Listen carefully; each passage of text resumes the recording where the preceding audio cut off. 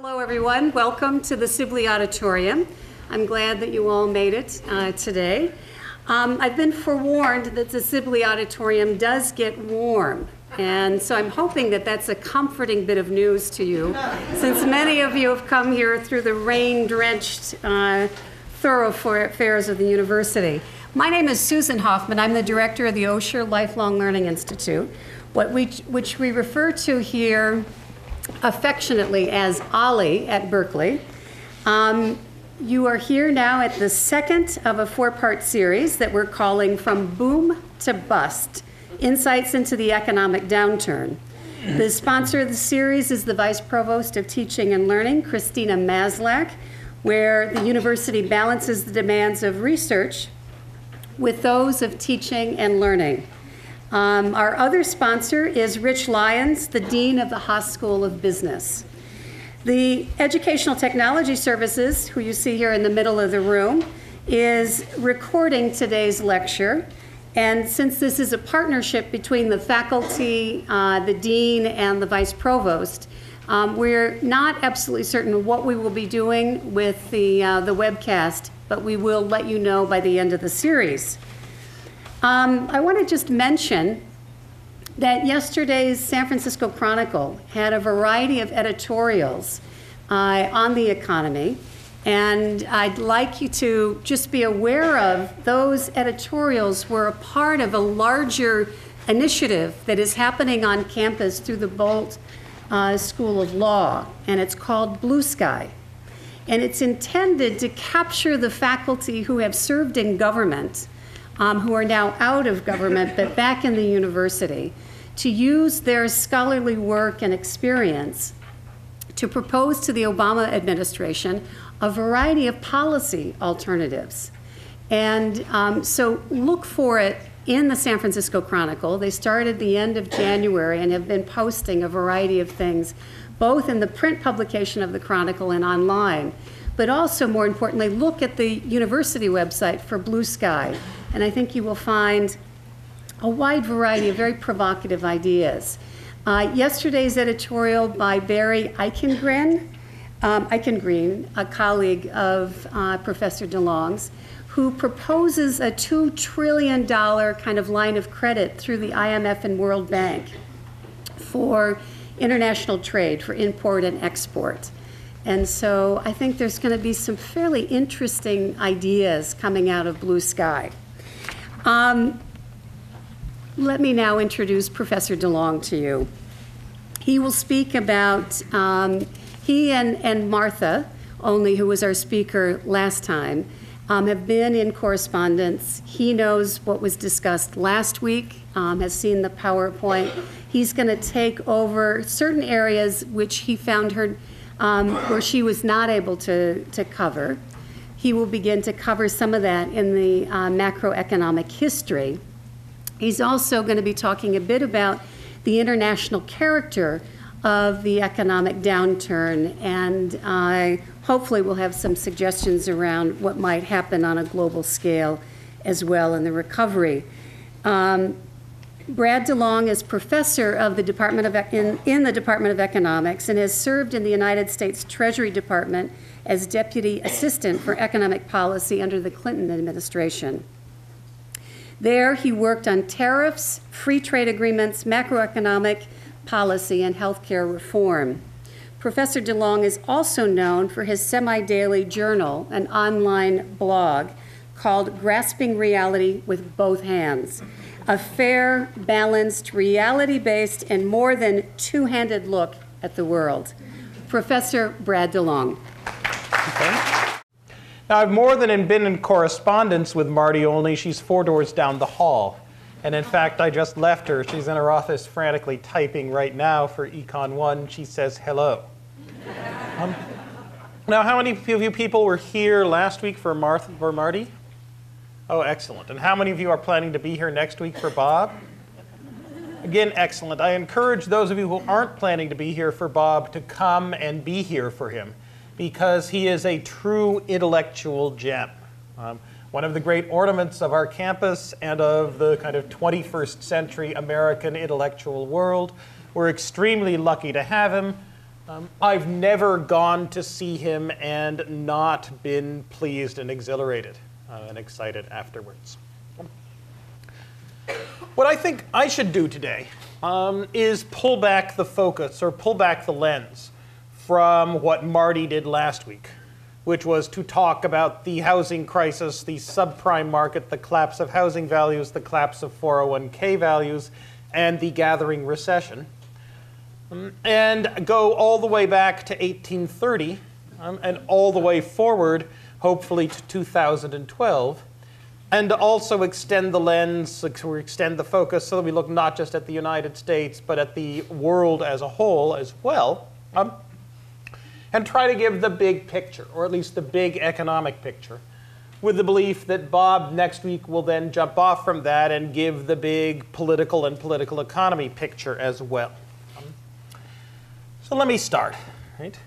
We stand here today in the midst of what's going to be the worst episode of financial distress since the Great Depression of the 1930s, and what's going to be the worst global economic downturn that the world has seen since World War II. This graph we have up on the chart now. This is the civilian employment to population ratio in the United States. This is the fraction of adults of working age. That is not including retirees, not including teenagers who still ought to be in high school. The fraction of adults of working age who have jobs, all the way back to 1950 at the left-hand side, all the way up to the present. You look at this graph, and you see two big things going on in it. The first is feminism, right?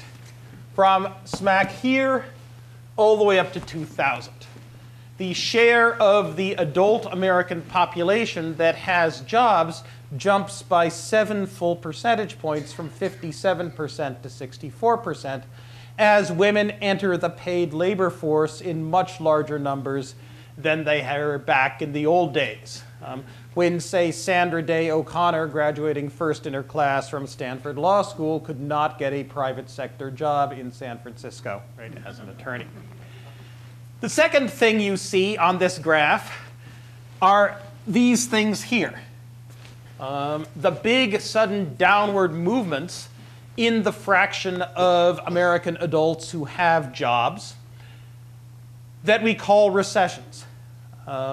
That are all marked by the big downward pointing arrows. This last unpleasantness, right, this current recession, is the last one of these arrows.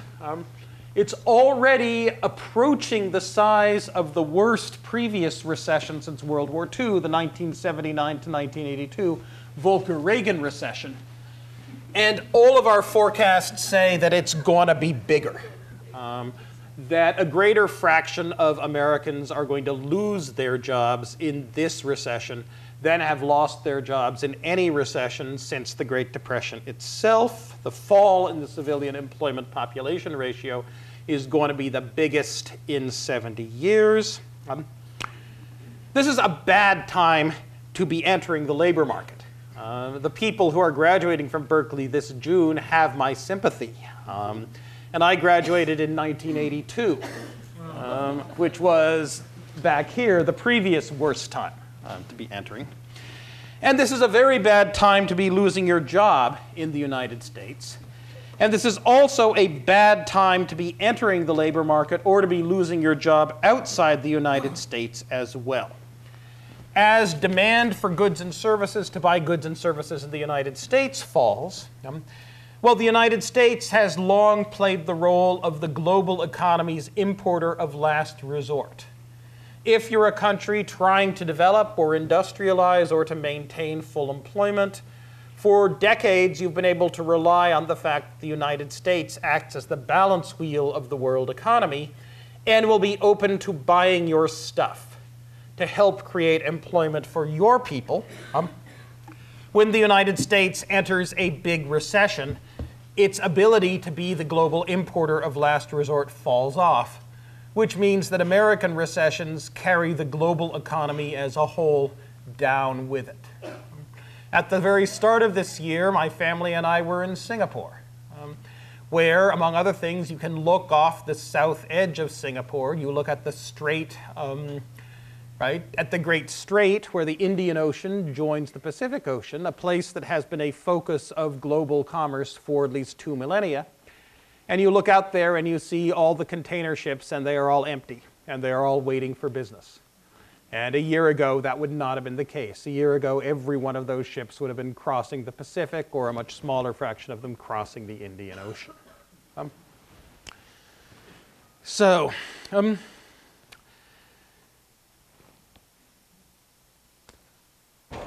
Let me start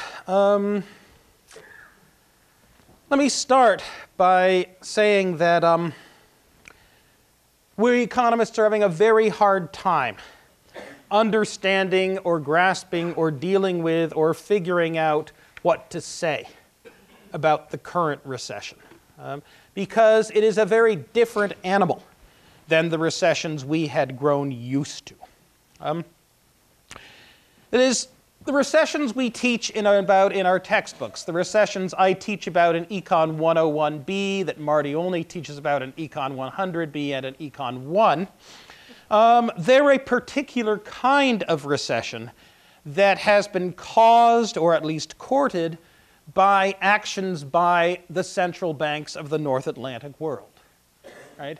That all those recessions, the red-orange lines on this graph, all those recessions are caused when some large subgroup of the world's central banks, the Bank of England, the European Central Bank, the Federal Reserve, decides that its interest rate policy has been too expansionary, has been too lax and stimulative in the past, or decides that supply shocks to things like the price of oil are carrying the world economy's price level up too far.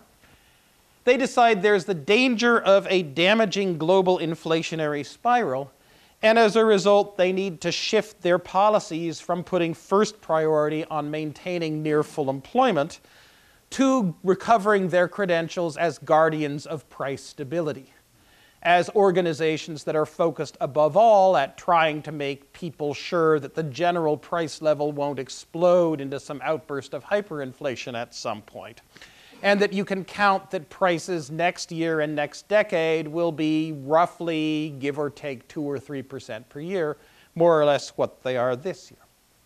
Central banks believe that they have to maintain their credibility as fighters of inflation at all costs, because otherwise we'll wind up with galloping inflation and we'll get nothing good in exchange. Which means that when central banks decide to make the price stability mission their highest priority, they go into the financial markets. They sell treasury bonds for cash. They thus shrink the amount of cash out there in the world economy.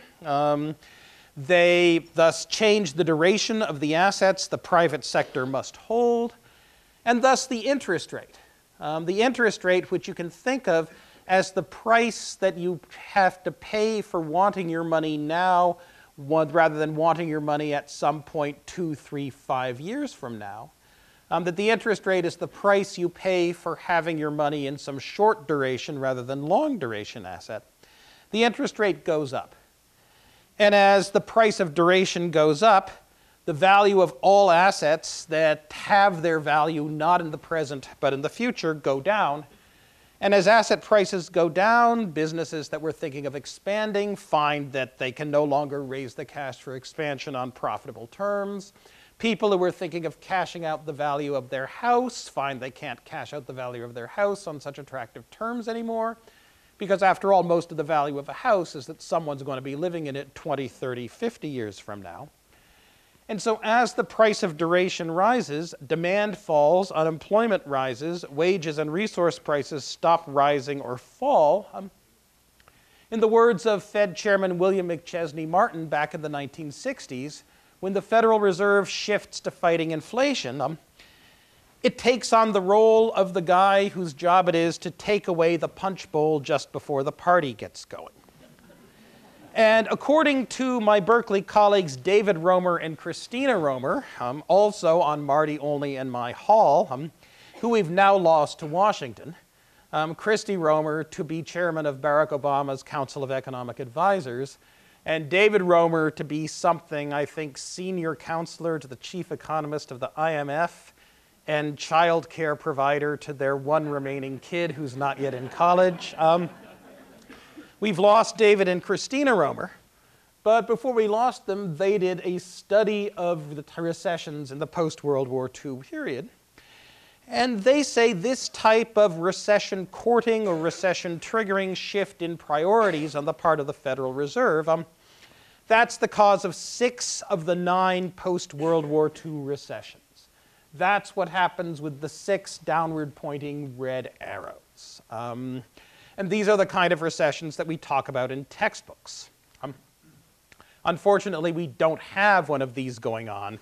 We don't have a red arrow, we have an orange arrow. Right? Neither the recession of 1960, nor the recession of 2001, 2003, nor the recession of today had their origin in a central bank decision that it's time to fight inflation. They have their origins elsewhere. Let me see. This is an asset price collapse recession. Right? This is a recession that's brought about not because the Federal Reserve has taken steps to raise interest rates, but because people out there in financial markets have suddenly gotten scared and are suddenly not willing to pay nearly as much for financial assets, right, as they were willing to pay a year ago, 2 years ago, 3 years ago. And where has that gotten us? Well, some rough numbers. A year and a half ago, we had maybe $80 trillion of global financial assets out there in the world. You take all the pieces of paper that are traded on all global bond and stock and derivative exchanges, you add up all their values, taking account of the fact that some things have negative value because you've got to pay out money if you own them, and you get something like $80 trillion of global financial assets 18 months ago. Today we're down to about 60 trillion. We can summarize the determinants of financial asset prices as the result of 5 forces. First, there's the par value, right? What the asset says it's going to pay you, right? Say if you have a $500,000 bond, the bond will say principal value $500,000 on the front of it. That's its par value. But assets almost never sell at par values, right? They sell at discounts. 4 discounts. Call them default, duration, risk, and information. Default discount. Well, a bond is a promise by somebody else to pay you money. There's a chance that when it comes time for the bond, when the bond falls due, your counterparty just might not be there. Or might be there, but just might not pay, that they might default on their obligation. Second, there's duration, that money in the future, even money in the future that you know with ironclad certainty is going to be there, is not worth cash in the hand today. Third is risk, right? Perhaps when you get your money from the bond or from the stock, you will be in a state of the world in which your marginal utility of wealth is low, in which you're relatively rich for other reasons and don't really care how much money you get paid off from this asset. But on the other hand, in the event you don't get your money, that's going to happen in a state of the world in which you're poor and would really like to have it.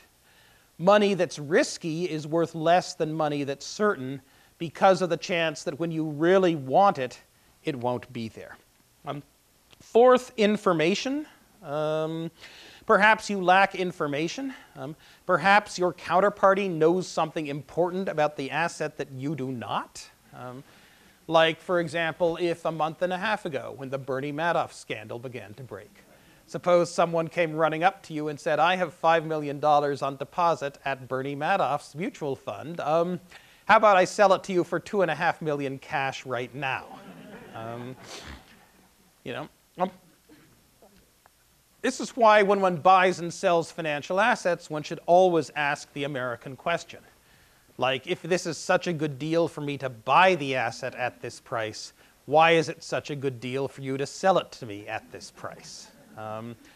That's something that most of the time people in the financial markets don't worry about too much. They're too busy trading and earning commissions and having the excitement of watching their positions go up or down.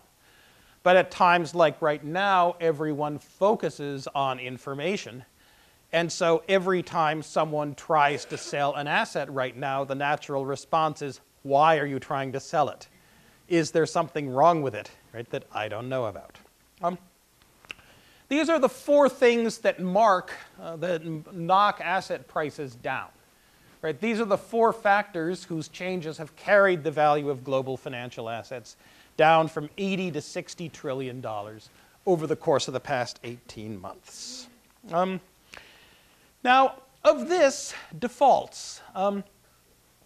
Defaults aren't the big deal. There's about $1 trillion owed from American mortgage homeowners who've taken out mortgages. About $1 trillion owed to mortgage lenders that's not going to be paid. Right? People who bought $600,000 four-bedroom houses with no money down at variable interest rates in Vallejo or in the desert outside of Los Angeles, who are simply going to say, this isn't worth it. We don't have any equity in this house anyway. It's too far. Driving down Route 80 is a real pain. Driving the San Bernardino freeway is much worse. We're just going to mail in the keys and move back to an apartment in the city. And that means that there's going to be $1 trillion in securities that are mortgages or are backed by mortgages or in the stocks or bonds of banks that own mortgages that's simply not going to be paid off. That knocks you down from 80 trillion to 79 trillion of global financial assets. The fact that American mortgage holders are going to default. Then there's the knockdown from 79 to 76 trillion. The fact that we're in a recession means that a whole bunch of companies that were going to report profits and pay dividends and pay the interest on their bonds probably aren't going to. Current estimates are that that's worth another 3 trillion because the recession's biting all over the place. Last night, for the first time ever, I saw an advertisement on the television in which Toyota promised to give you cash back on a Prius. Right? Not something you've ever before seen. Right? Here in Berkeley, at least, the waiting time for Priuses has been 8 months down on Shattuck. A dealership that I understand has sold more Priuses than any other dealership in the known world over the past 5 years.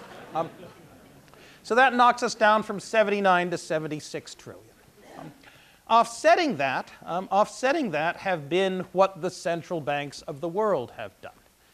That is, Trichet at the European Central Bank, Ben Bernanke at the Federal Reserve, Mervyn King at the Bank of England, that they've shoveled money into the banking system as if the day of the Lord were coming tomorrow.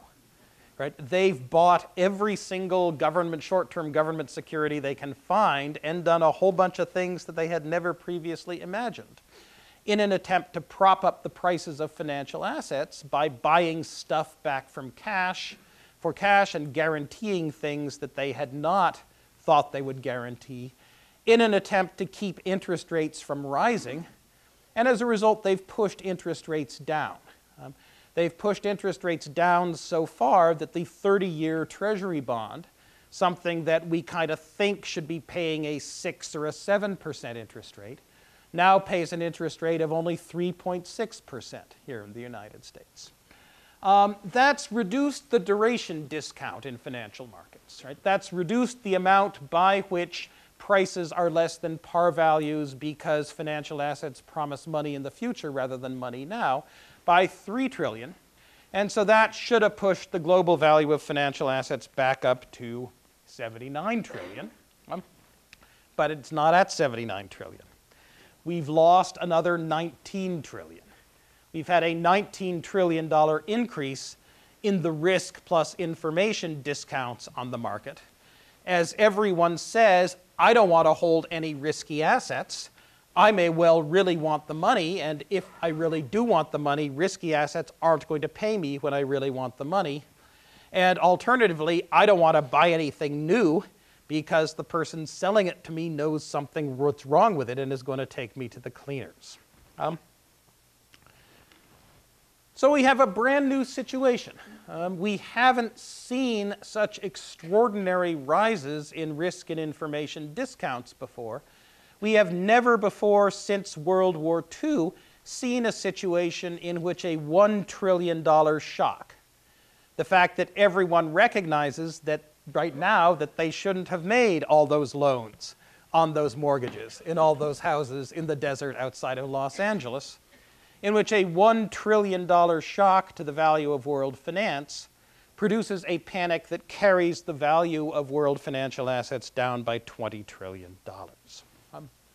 The first order factor here is not overinvestment in housing or default on mortgage-backed securities, but instead it's a collapse in the risk tolerance of global financial markets. That people who were very happy to hold these assets and these securities 18 months ago are all of a sudden, right, not willing to. And as a result, businesses that would normally be seeking to expand right now find they cannot get financing on terms that make expansion profitable. And because they can't obtain financing, they don't expand. The contracting businesses still contract, and that's why the unemployment rate around the globe is screaming upwards to levels that we fear will exceed those reached in the post-World War II period.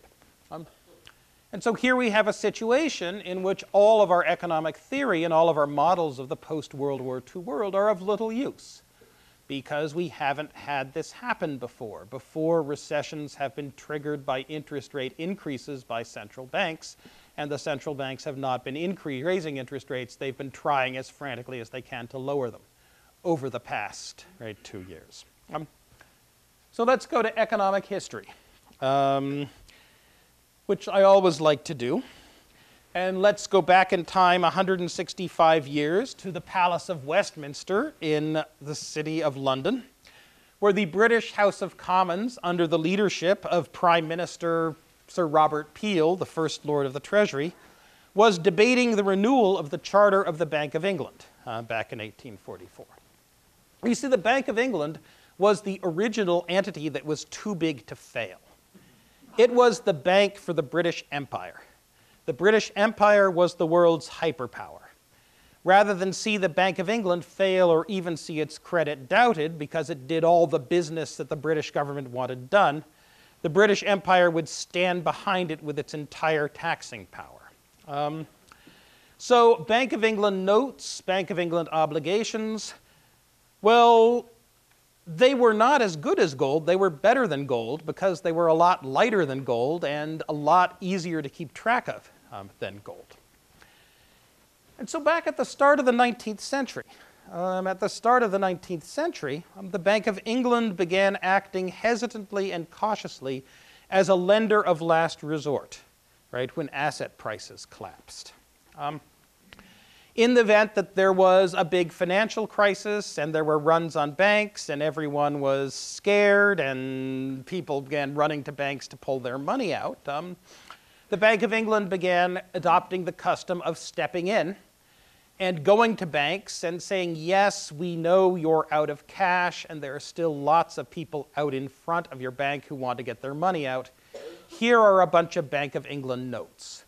We'll lend you the money. You can pay off your panic depositors in Bank of England notes, and come a month, 2 months, 3 months from now, when things calm down, right, you can pay us back. Problem with this was that it was illegal. That is, it had become the settled custom that the Bank of England would intervene in financial markets whenever asset prices plunged too far, and would act as the lender of last resort to make sure banks had the cash to pay out depositors who wanted their money, that it would print up and issue extra Bank of England notes. But the problem was the Bank of England's charter gave it no power to do so. And in 1844, the British House of Commons was debating whether the re-charter of the Bank of England should give it such a power, because even without that power, the bank had adopted the custom. And in the end, Sir Robert Peel decided not to, right? That if the speculators of London knew that the Bank of England would be there to lend them money no matter what happened in a financial crisis, well, then their fear of going bankrupt would not restrain their greed. And thus, protected by what we'd now call a Bernanke put, episodes of speculative excess and irrational exuberance would become much more common and much more disruptive, because everyone would say, oh, well, we don't need to worry about maintaining reserves or checking who we're lending to, because the Bank of England will always rescue us. But Sir Robert Peel wrote on June 4th, 1844, the fact that the recharter of the Bank of England was going to make acting as a lender of last resort illegal did not mean that he wanted the Bank of England to stop doing so. It may be, he wrote, that we have a financial crisis in spite of our precautions, and if it does, and if it be necessary to assume a grave responsibility, I dare say men will be found willing to assume it. And indeed, 3 years later, there was a letter from the Chancellor of the Exchequer, the finance minister of the British government, to the Bank of England in 1847, saying, yes, we know we made it illegal, explicitly illegal for you 3 years ago to print up extra banknotes and lend them out in a financial crisis, but if you do it now, we won't prosecute. And please do it right now. And they did. My old teacher, Charlie Kindleberger, lecturing on this, remarked that this is the origin of modern central banking, and that this idea of being lender of last resort is riddled with ambiguity, verging on duplicity. That one must promise not to rescue banks that get into trouble in order to force them to take responsibility for their behavior, but then one must rescue them when and if they do get into trouble, because otherwise trouble might spread. And when trouble spreads, it has consequences not just for the financiers who lose their money, and not just for the depositors who lose their wealth, but for the economy as a whole and the millions of workers who lose their jobs as the result of a financial crisis, which then means that the businesses that ought to be expanding can't get finance on any terms that make it possible for them to do so. But why is the lender of last resort function necessary at all? Why do financial prices suddenly collapse? Well, if you want to, you can cast yourself back even 250 years before, back from Britain during the debate over the renewal of the Charter of Bank of England, back to, say, Renaissance Venice, right? That on the docks of Venice, where Antonio, the merchant of Venice, say, is loading his goods for a venture onto one of his ships. He's loading the spices of the Indies, the silks of China, and the intoxicants of Arabia onto his ship in order to send it off for a 2, a 3, a 6-month expedition. But while he's there, his friend, damn, I'm blanking on the name of the guy who actually tries to woo Portia in the play. At any event, his friend, impecunious, shows up, says, my only chance of attaining financial security is to marry a rich heiress. Will you please, Antonio, my friend, give me a whole bunch of money so I can make a good show when I go to Belmont? And if Antonio had been truly smart, he would have said, okay, and he would have pulled the goods off the ships and sold them in the market of Venice and deleveraged his portfolio, we would say now, taken less risk, and taken the cash and given it to his friend so the friend could go woo Portia. In fact, Antonio doesn't do that. Instead, he goes to the moneylender Shylock and promises the pound of flesh nearest his heart, etc., and the play is off and running. But there's nothing to stop Antonio from, if all of a sudden he decides that he wants cash, to take the goods off the ship and to sell them in the market, and thus to turn what was the mercantile venture capital stock of the economy, a whole bunch of goods going from continent to continent on ships, into immediate consumption goods. Things that people like to smoke or drink, things that people like to wear, things that people like to eat. Now flash forward from the Renaissance to the Industrial Age. That is in the Renaissance. In the Renaissance, if all of a sudden you don't want to have nearly as much risky assets in your portfolio, right? If your demand for risky assets all of a sudden falls from the pink line to the orange line, well, by simply taking things off the ships and selling them in the market to people who are going to use them, you can deleverage not just your portfolio, but the entire economy as well, and keep market prices more or less the same. You transform a chunk of your mercantile and commercial capital back into direct consumption goods. But now we go forward to 1830, or today, and the capital stock of our economy, well, it no longer consists of scarce and valuable consumption goods loaded into barrels and packed onto ocean-going sailing ships, goods for which there's a ready consumer market. Instead, the capital stock of our economy consists of the equipment of applied materials. It's going to be loaded into semiconductor fabs. Includes the patents of Merck, the roadbed of CSX, a host of other things that are very valuable in their context as part of the social division of labor, but are not at all the kinds of things that command ready money at short notice in the consumer market. If the economy as a whole decides it wants to deleverage, if it wants to have less risky and more safe assets, well, what can we do? We can't cut up the rails of the Atchison, Topeka, and Santa Fe and hand them out to everyone to whom the Atchison, Topeka, and Santa Fe owes money and make them happy. What would you do with a 9-foot set of railroad rail in your front lawn? Very different from back when Antonio can simply sell off the silks and you can then wear them.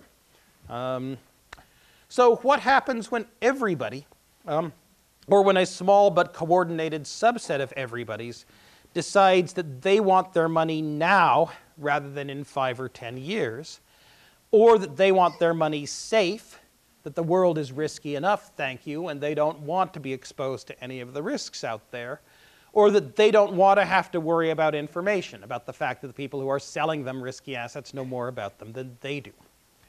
And in normal times, when one investor decides that he or she wants a safer portfolio, well, there's someone else to take up the slack.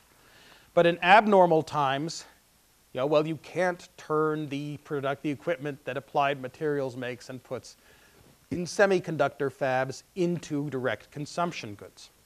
And so when everybody's all decide they want liquidity and safety, well, the private economic system cannot magically liquidate the capital stock of the economy. And this is the key to what Paul Krugman calls depression economics. This is why the industrial business cycle emerges in the years after 1825, when the capital stock of Britain shifts from being commercial and mercantile to factories, canals, and railroads. But why should everybody all of a sudden decide they want to hold wealth in different forms, in less risky, less leveraged portfolios? Well, first, bad luck or excessive risk-taking may have led to steep losses on the part of financial professionals who are now not trusted by anybody to competently manage your money. Bingo. Second, the world may suddenly have become a more risky place. Well, bingo as well. We didn't think there were chances of a recession bigger than one in 1982, a year and a half ago. Right now we do. Third, investors may simply have become an irrational and panicked herd. Bingo. Fourth, investors in the past may have been excessively optimistic, may have been subject to what Alan Greenspan liked to call irrational exuberance, and a long period of irrational exuberance may have led to a great deal of extra investment in fixed and organizational capital, and so added to the total amount of risk to be carried in the economy. And this added risk may be unsustainable at reasonable prices once the fervor of irrational exuberance dies away. Bingo as well. All right. And when this happens, financial asset prices collapse, as they have over the past year and a half, as all these four factors roll into action and the value of global financial assets drops from 80 trillion to 60 trillion, not because there was a huge amount of overbuilding in the desert outside of Los Angeles, but because the overbuilding in the desert outside of Los Angeles has triggered a shift in animal spirits, a shift in psychology from relative optimism to pessimism, which has carried financial assets down from 80 trillion to 60 trillion. But then there's the question of why should we care? It's clear why we should care if we're princes of Wall Street, right? If we're princes of Wall Street right now, we're probably bankrupt or near bankrupt. And we're paranoid, right? And we're scared, so we care. It's also quite clear why we should care if we are retirees whose portfolios had reasonable amounts of risk. My wife and I are still in our late 40s. Our retirement portfolios have lost half their value, right, over the past year. My former boss at the Treasury, Alicia Manel, director of the Center for Retirement Research at Boston University, just announced in her latest newsletter that she's going to postpone her retirement for 5 years because she certainly hadn't been expecting this to happen. And she's not a terribly happy camper. But if you're not a retiree whose portfolio was invested in reasonably risky stuff, and if you're not one of the princes of Wall Street, well, if you're a 48-year-old like me, you say, gee, the reason I wanted this 401k was to pay my Medicare copays when I was 70, so the Medicare copays don't eat my house. Robert Shiller at Yale assures me that stock prices always come back within 25 years. In fact, they always have come back within 25 years. And Robert Shiller's probably right. That is, the market unpleasantness of the past 2 years has altered our expectation of what stock market values will be when I turn 70 by only a teeny amount. If anything, the collapse in stock prices over the past 2 years has been a net benefit to me, because since what I'm really buying with my 401k is wealth in 2030 or 2040 for me to spend then, well, all of a sudden I can buy wealth in 2035 for half off. Right? They're having a sale on wealth in 2035, and so I should up my 403b7 and 527 contributions and so forth because it's a potential steal. If you're 70, on the other hand, and want your wealth now, it's a big problem. And even if you're not a retiree, and even if you're not a prince of Wall Street, it's a very big problem as well, because, as I mentioned before, when the prices of risky assets fall, businesses that should be expanding can't, and so workers who lose their jobs in contracting businesses can't get jobs because there are no expanding industries, and the unemployment rate spikes, and state tax revenues collapse, and the state Senate meets all night long in an unproductive session, and school AP and other enrichment programs are greatly cut back, and the world becomes an awful lot poorer place because a lot of people who should be working, who could be working, who ought to be working, are all of a sudden out of work and stay out of work for a period of 1 to 5. In the Great Depression, it was up to 7 years before the economy recovers. It's not that we care about the princes of Wall Street, it's the collateral damage, right, to the workers of America and to the workers of the world. That's the thing, right, to worry about.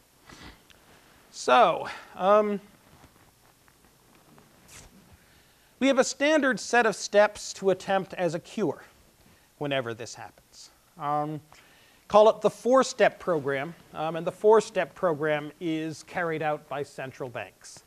The first is to reassure, to have the chairman of the Federal Reserve trot himself out in front of the microphone and say the Federal Reserve understands the importance of being the lender of last resort and will not allow large-scale bank failures.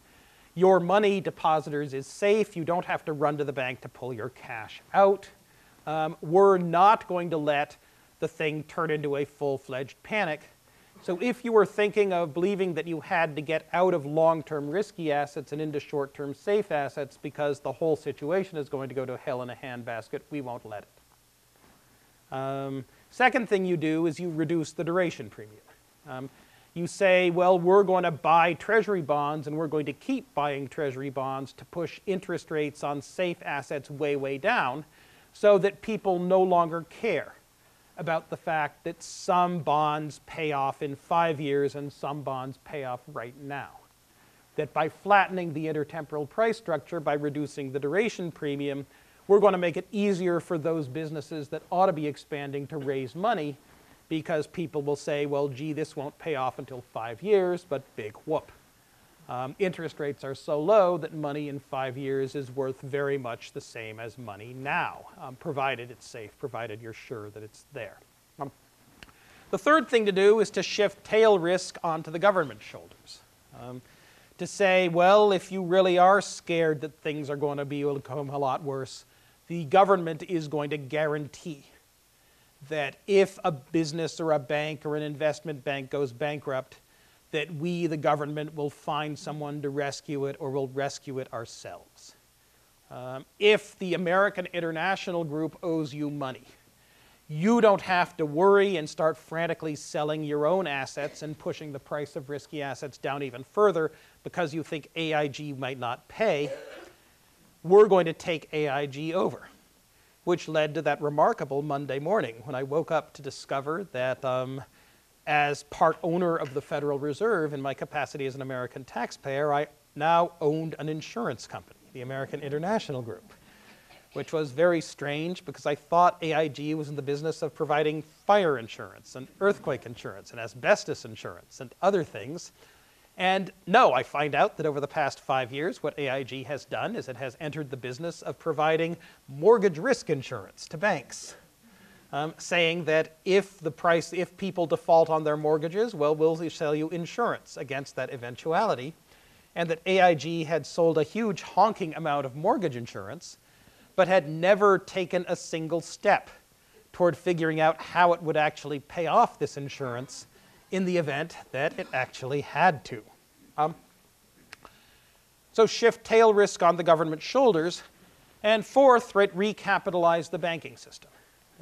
That right now, everyone working for Citigroup, say, is absolutely terrified because they say one more bad month and we have to shut down, and then we lose our jobs. My stock options become totally worthless rather than largely worthless. It's being associated with this thing as a big black eye.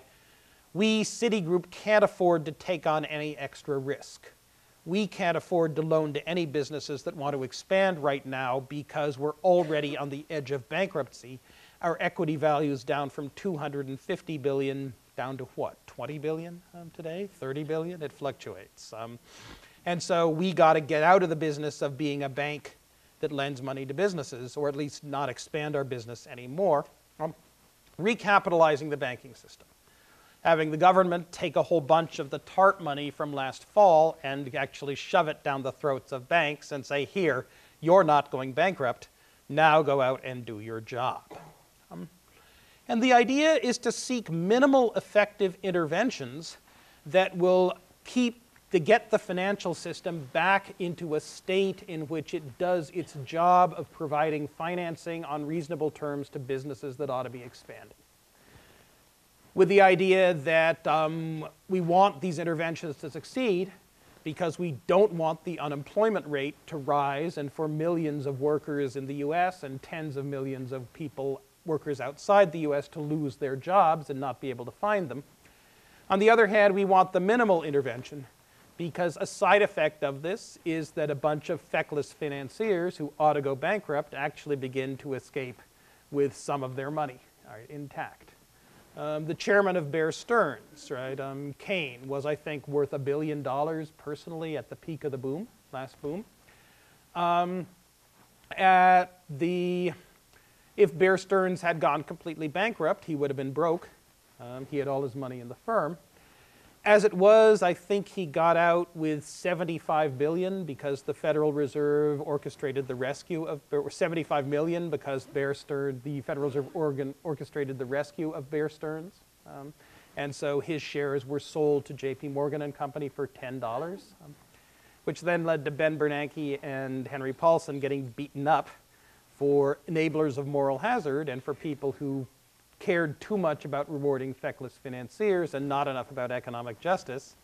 So then they let Lehman Brothers go bankrupt, which in retrospect, people really wish they had not done so. So you seek these minimal effective interventions to try to keep the recession from getting large without transferring too much money to feckless people who ought to receive their just financial deserts of bankruptcy but won't, to the extent that the Federal Reserve supports it, and hope that does the job. And so far, that hasn't worked. And that's too bad, because we were pretty confident it would work. It's probably helped a considerable amount, although we economists will argue about this for decades hereafter. But it's pretty clear it hasn't worked. So now we're moving on to steps 5 through 7. Step 5 is government spending. If employment is falling because the private sector can't create new jobs, well, have the government step up and actually buy stuff, right? Have the government buy $500 billion extra of stuff over the next 2.5 years, and also cut tax receipts by $300 billion, in the hope that that $800 billion of actual stuff being bought will push employment up and get some businesses expanding again. That's already in motion. It would have been very nice if we'd gotten that in motion last October or early last November. Republican Party decided that wasn't going to happen. Right? That is, the 50-50 tax cut, spending increase deal to do the stimulus package was there on the table in October. Republican Party rejected it.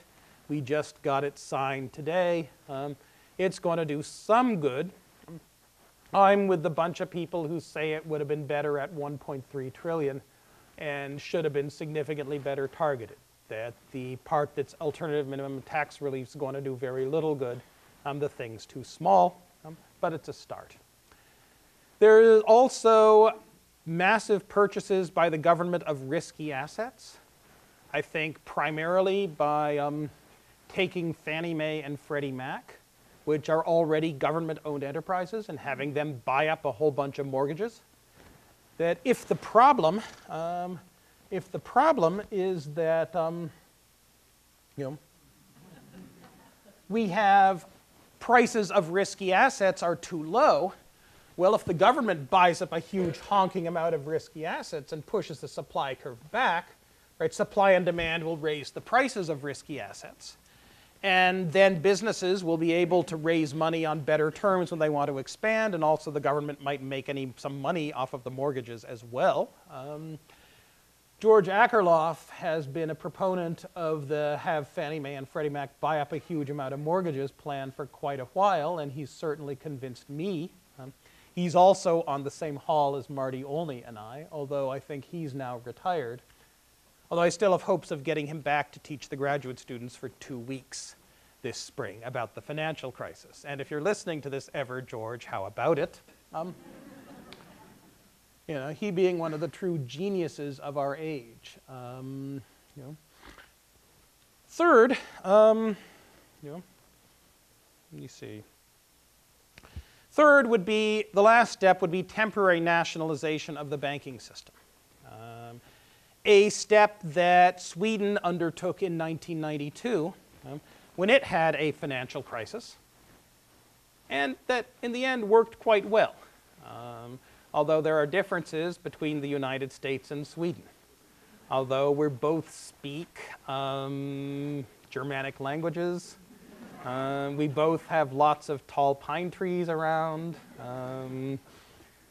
some similarities, some differences. Maybe the United States' institutional culture wouldn't react as well.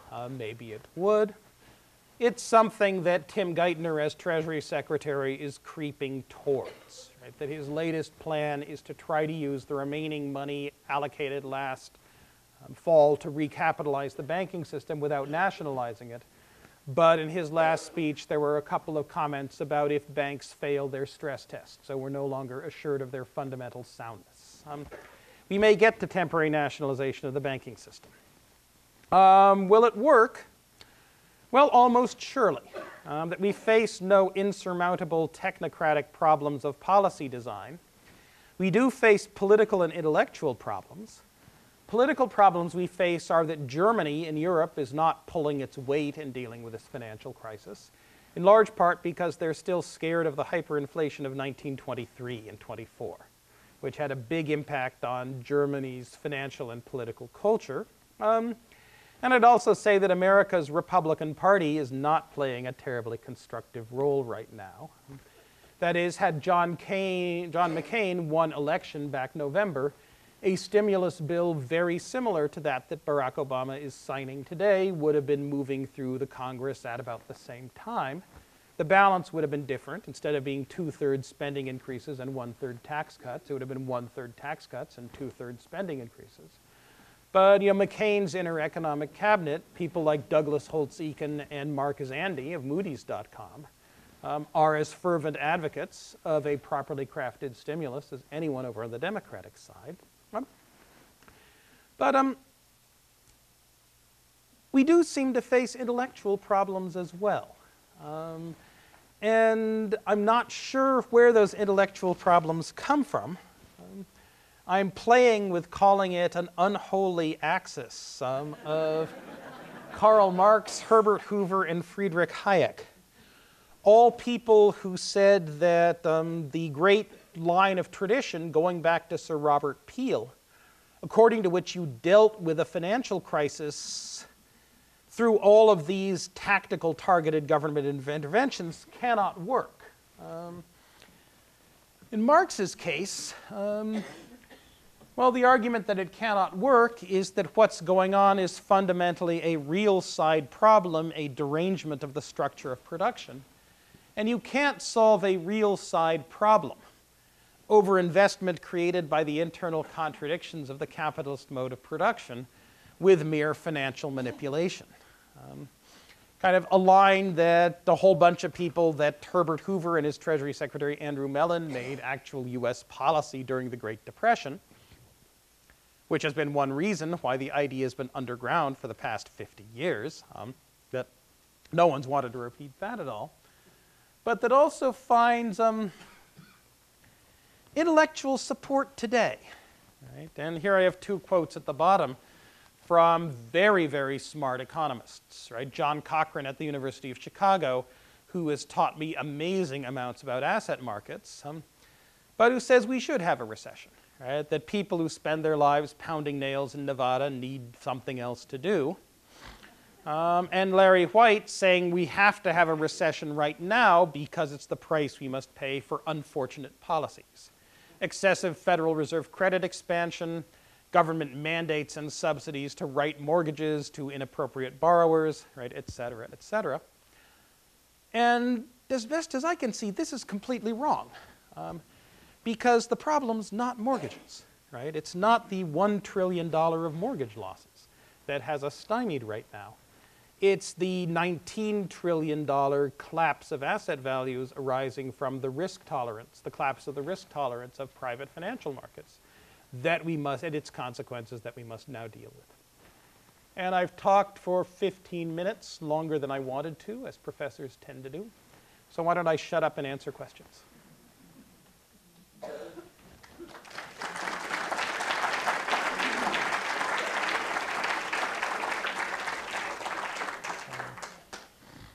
I have a microphone if anyone wants to ask a question. Right back here.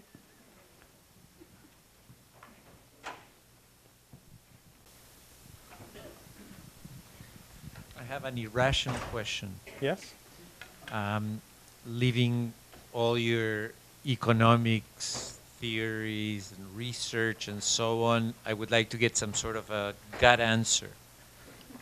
Inflation. Yeah. Short term, long term. And I realize that it depends on what we do and policies that we enact and how well they work and so on. I'm asking for sort of a gut type of response. Not a worry, right? Inflation's not a worry for the next 2, 3, or 5 years. Whether inflation's a worry after that depends on a whole bunch of things: the value of the dollar, the speed with which the Federal Reserve rebalances its portfolio once the financial crisis is over. But there are no signs that anyone should be worrying about inflation inside the United States. There are some signs that people should be worrying about a collapse in the value of the dollar because, well, we can't forever continue to import a lot more than we export. And the current value of the dollar is consistent with a continued large trade deficit as far as the eye could see. But, you know, a large depreciation of the dollar, which we do, I think, have to worry about as a possibility, is a very different thing from a big burst of inflation in the United States like that we saw in the 1970s. Okay, next question. All the way on this side, with the comment was that Clinton, in essence, was the best Republican the Democrats could have elected. Going on to WTO, and a somewhat radical question about what you're talking about, economics and practicality, would this not, in essence, be an inadvertent attempt to lower American standards of living so WTO could work? Otherwise, how do you explain WTO working? It's not clear to me what you mean by WTO working in this context. In other words, without tariffs, with free trade, with, let's say, whatever a worker gets paid in China, bringing the goods in here, how can the United States compete without either lowering its standard? Well, actually, just without lowering its standards. Well, I think one answer is that the United States has been competing fine over the past 70 years, right, as tariffs and trade barriers have fallen. Right? The United States' standard of living has continued to be among, right, the very highest in the world, and the United States' level of manufacturing productivity has continued to be among, right, the highest in the world. That the United States has run a large trade deficit, yes, but the industries that compete, or a whole bunch of industries that compete with imports have taken it on the chin, yes, and a whole bunch of reasons that specialize in those industries, especially the American Midwest, have had an absolutely horrible time over the past generation. But the rest of the country has made a very good living selling the products of Hollywood, selling high-tech goods and services, and selling political risk insurance and promises of future bond wealth to foreigners over the past generation. You know, so much so that, the appetite of the government of China for United States bonds, chiefly because the People's Bank of China wants to hold lots of reserves in case the financial crisis of 1998 will come again. That shaved an average of 1.5% off my interest rate on my mortgage over the past decade. And that's 400,000 times 1%, that's 4,000 a year, times 10, that's 40,000 bucks a year that has flowed to me as economic surplus from world trade. So I don't think that the American standards of living need to be lowered in order for us to compete in the global market. And I do think that almost everyone else has it significantly worse than we are. Right? China is already talking about how the past year and a half has seen 20 million people return from the cities to subsistence agricultural work in the countryside. While by contrast, the unemployment rate in the United States, has only gone up by 3 million, right, or so over the past year and a half. That the burden of this recession is primarily going to land outside the United States. And I think we have both a moral and a practical obligation to try to do all we can to make sure that the burden of this current downturn is not borne unequally by people outside our borders for two reasons. First, that chance and history have given those of us lucky enough to be in America a very good hand in the game of life. And since we've been lucky, and have no greater moral status by virtue of having chosen the right parents than others.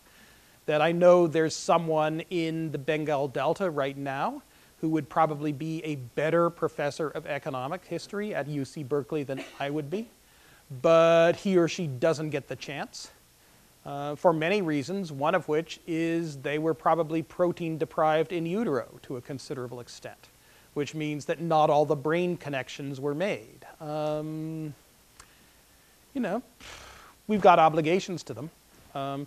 Trying to deal with the current financial crisis by focusing demand inside the United States by raising tariffs would seem to be not a terribly wise thing to do. And in the long run, a century from now, the United States is not going to be the world's preeminent superpower. Right? A century from now, the world's preeminent superpower will be either India or China, or possibly both.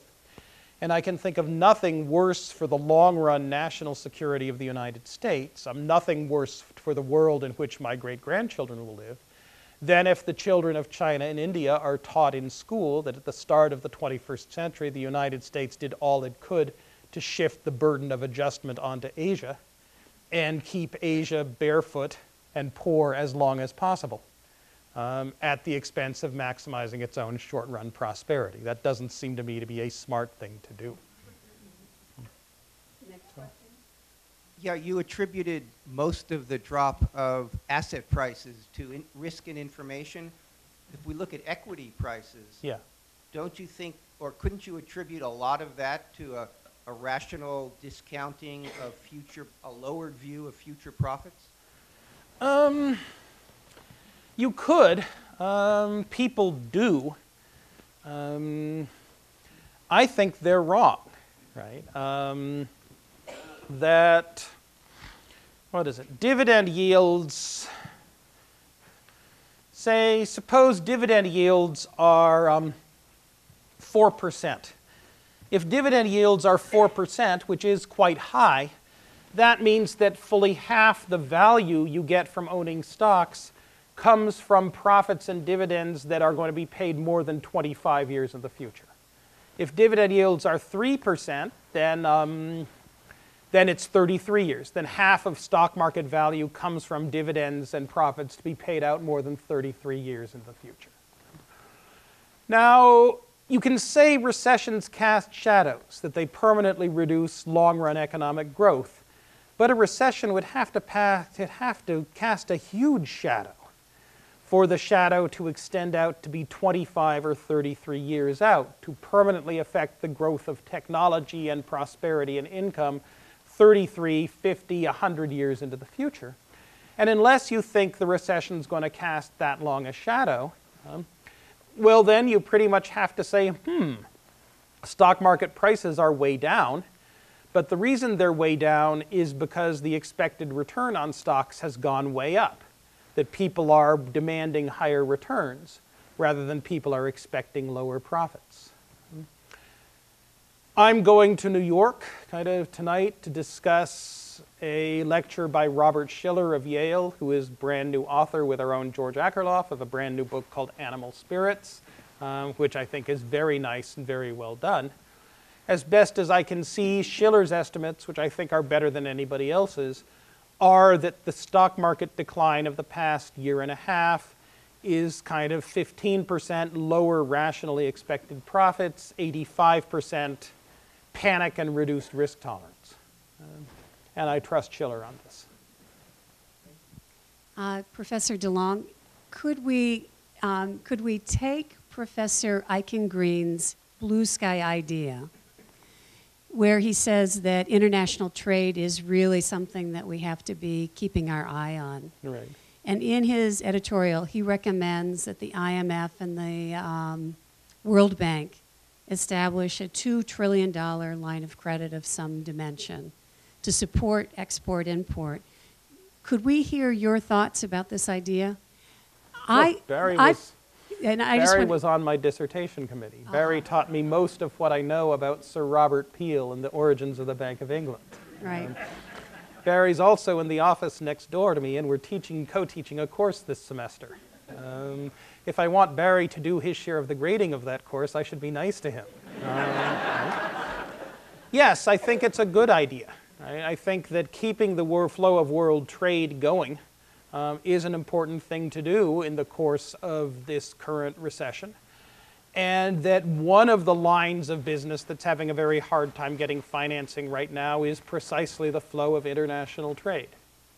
And it's something that tends to fall between the cracks, right? That the Bank of England's concerned about what happens to employment in Britain. The European Central Bank's concerned about employment in Europe. The Federal Reserve is concerned about employment in the United States. And none of them are focusing on what's going on with the global economy and with the international trade economy as a whole. That's the job of the IMF and the World Bank. But the IMF and the World Bank are right now, I think, considerably underfunded. And so trying to get them more money so they can do their job would, I think, be a very good thing. Could you tell, I have a list of things I'd like you to tell me what role you think, if any, they've played in getting us into where we are today. Flat wages, tax cuts and borrowing, the Bush tax cuts in particular, deregulation, and which is, to me, sort of tied with people investing in what they don't understand.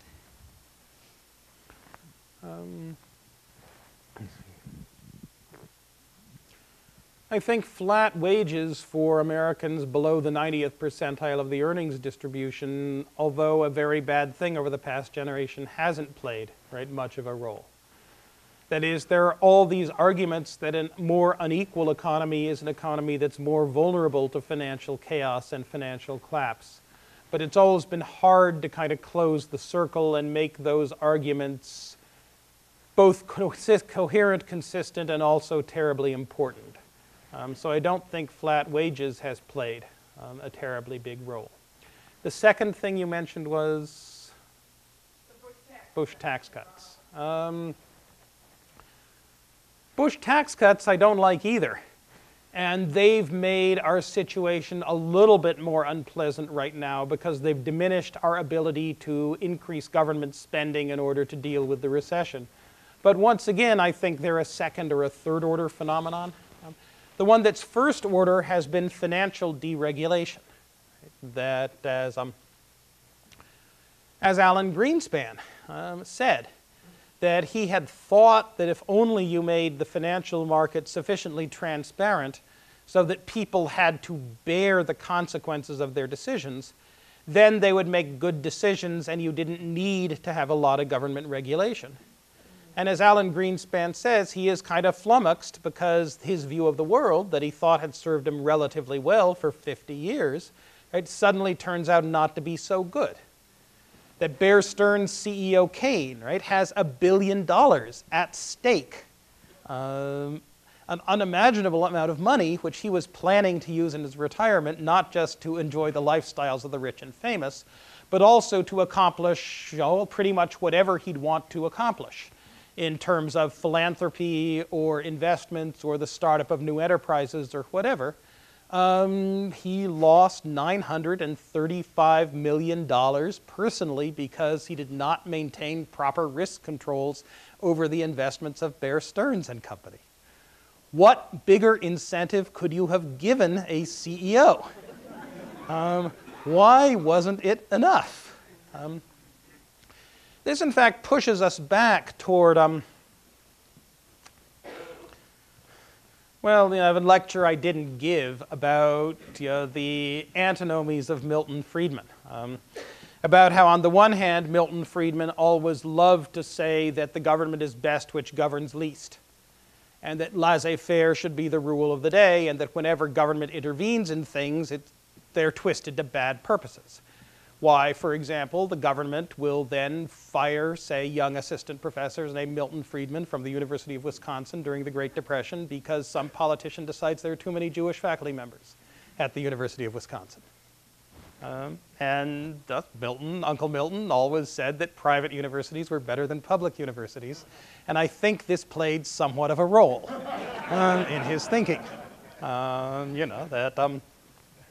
politicians in the upper Midwest not seeing why cushy public-funded jobs at the University of Wisconsin should go to these strange people from New York, and so forth.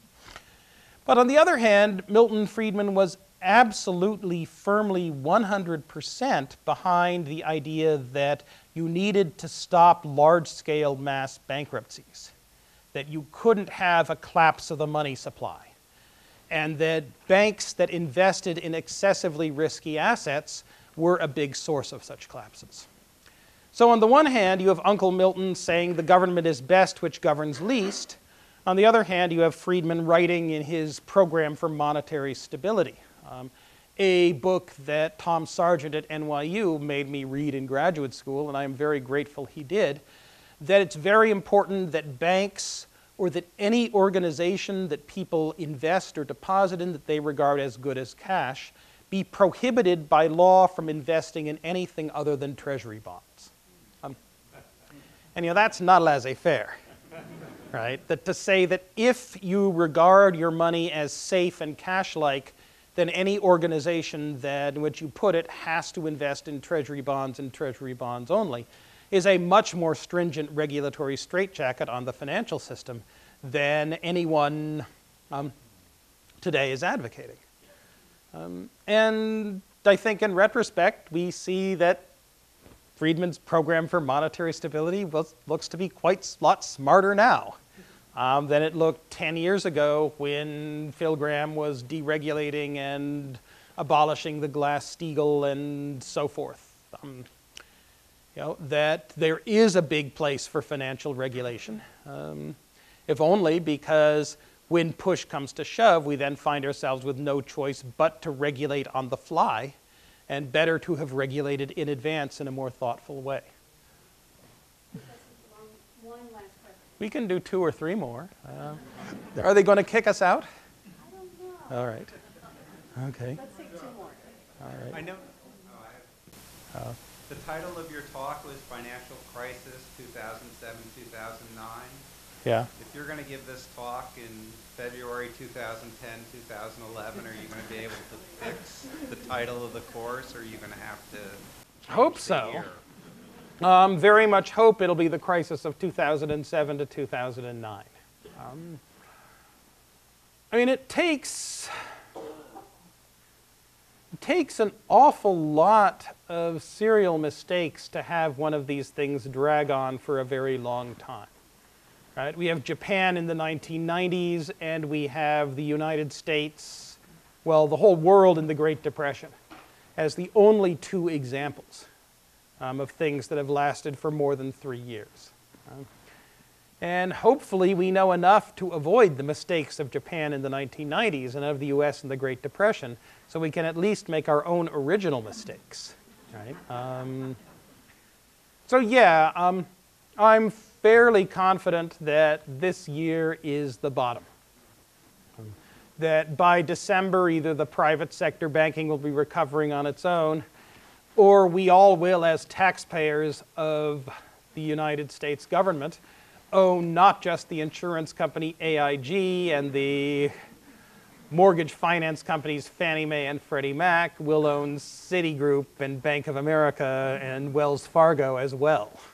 That they'll be public instrumentalities, choosing their loans according to public purposes rather than doing the private industry thing. Right. This will be there'll be 2 more questions. Okay. Because I want to get one more woman asking questions.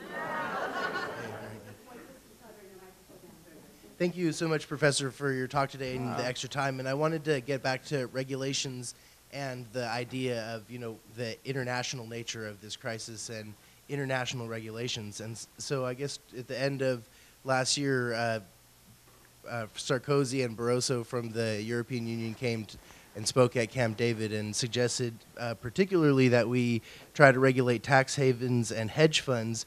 And I imagine now we would want to include, the creation of potentially toxic assets, in the things that we should limit. Although I've heard some people say that while this could protect us from the bottom falling out, it might limit the amount that we could prosper.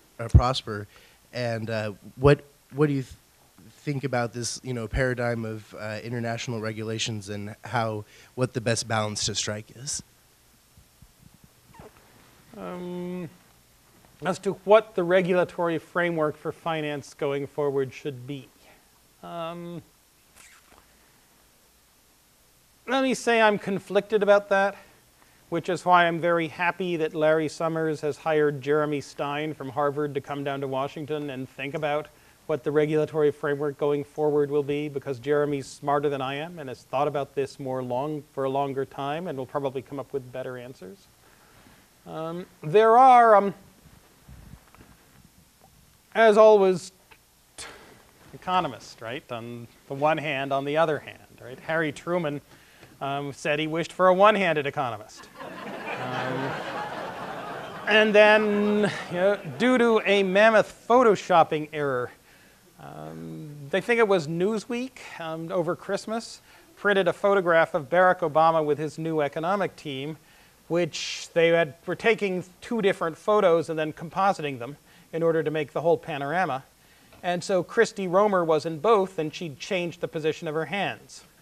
So there's this picture in, I think it's Newsweek, it might have been Time, of Christy Romer as the original four-handed economist. Although there is a dispute among economists now as to whether the fourth hand is the hand or the ear of a bald guy sitting in front of her. The resolution of the photo isn't too great. So on the one hand, back in the 1920s, the United States had a system by which banks were not allowed to branch very far, certainly not across state lines, and often not across county lines, which meant that it was genuinely difficult to get a mortgage, because each bank lending out mortgages thought, if the local economy goes belly up, not only is this mortgage holder going to default, but all the other mortgage holders in the neighborhood are going to default, and everyone else is going to default, and we as a bank will be bankrupt. Therefore, we can't lend to anybody who might default in any conceivable eventuality, because if one of them defaults, right, they all will. And over the course of time since then, we've been allowing more and more branching, and more diversifying, and more laying off of risk onto other people. That is that the right way to organize world finance isn't to have everyone in Berkeley investing in banks that lend only to Berkeley, because then if something bad happens to the economy of Berkeley, everyone is in the pot. The right thing to have is to have everyone in Berkeley's investments diversified across the whole world, so that if Berkeley goes bad, well, at least Shanghai's doing well. And if Shanghai's goes bad, at least Mombasa's doing well. And if Mombasa's going bad, well, then at least Rome's doing well. The idea is you diversify people's holdings of assets all the way around the globe, so that everyone bears a tiny piece of every piece of risk in the world. And so we, as a world of 6.3 billion people, collectively insure ourselves against all the local economic risks that afflict the world. And that way, we can get higher and safer investment returns for all of us, and also lower borrowing interest rates, right, for all of us. And financial intermediation, the creation of derivatives, large-scale new lines of business like hedge funds, et cetera, these were all supposed to be ways of doing that, right? That Bank X making a whole bunch of loans to Berkeley says, I don't want to bear the risk that the Berkeley economy will collapse because people will all of a sudden dislike tofu and chez panisse and flee and instead want to move to Midwest and eat cheeseburgers instead. So I'm going to buy a mortgage insurance policy from the American International Group. And the American International Group was then supposed to say, if the economy of Berkeley goes down, we owe a lot of money. We'd better find someone else to take on this risk, and go around the world to the savers of Mombasa, of Shanghai, of London, of Calgary, and so forth, and say, psst, you want an attractive high-yield piece of some mortgages in Berkeley. right? And AIG was supposed to be doing the business of wandering around the world drumming it up, actually taking all these little pieces of risk and distributing them all around the globe so that we could achieve this world in which everyone had a diversified and low-risk portfolio.